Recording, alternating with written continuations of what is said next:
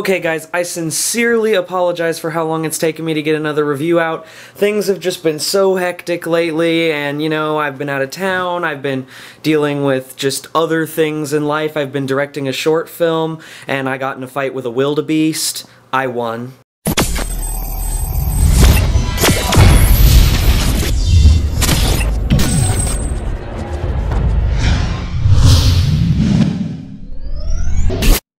Okay, so I'm here to review The Hobbit, The Desolation of Smaug. Okay, so this is the second chapter of the Hobbit saga, as all of you know. And as many people know, my favorite trilogy of all time is the Lord of the Rings trilogy. So the idea that I get to see more of Middle-earth is fantastic. And how did it fare? Well, it was absolutely fantastic, to say the least. I absolutely loved the film.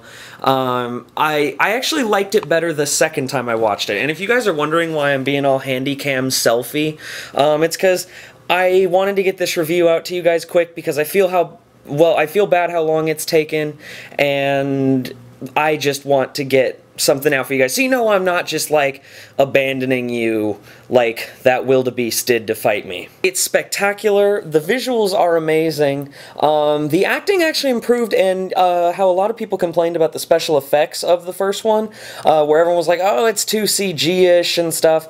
That did bother me in the first one, and I almost feel like this one had less of a problem. So, if that makes sense, like, they almost had more practical effects for this one, or they cleaned up the special effects pretty well, in which case, good job, movie. Smaug is absolutely fantastic in this film, and actually, I enjoyed his part more than the Riddles in the Dark segment with Gollum, dare I say. But he also had Benedict Cumberbatch as Smaug, and, well, Benedict Cumberbatch is like my BFF, so I kind of have some favoritism towards the Cumber of Batches.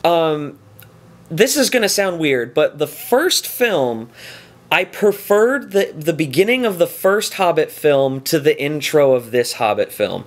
I feel like the intro was better of Hobbit Part 1, but the middle and climax of Part 2 are far superior to Part 1. If that makes sense to you guys. I spent a lot of my time watching the movie, just kind of like ingesting the world in, and the whole segment with the elves is pretty good. Legolas's segment, I felt like he was cool, but did anybody else notice that his eyes were like bright blue in this? And in the Lord of the Rings trilogy, his eyes aren't like neon blue like they have them in the movie. So I don't know what's going on there. Maybe there's some elf thing. I don't know. Maybe it's just his time of the month. You could tell he was a different person than he was in Lord of the Rings, pretty much, where he was kind of a jerk in this. And there was a segment that those of you who watched the movie will know what I mean, is there's a spot where he wipes blood off of his mouth, and I just kept thinking, nobody makes me bleed my own blood. Nobody! So, in the end, guys, The Hobbit, The Desolation of Smaug is a great time. I saw it in IMAX and not IMAX. Go see it in IMAX. That is a must. IMAX is far superior.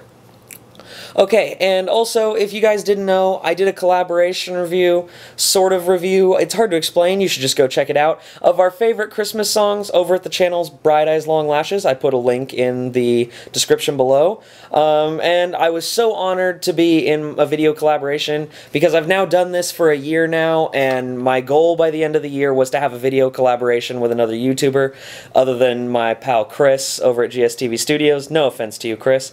And I did, and I feel so honored. The people with Schmoes Know were in it. Leah from Bright Eyes Long Lashes was in it. It was fantastic. I hope you guys see it. Don't forget to like and subscribe. My top 10 review should be coming within the next 2 days.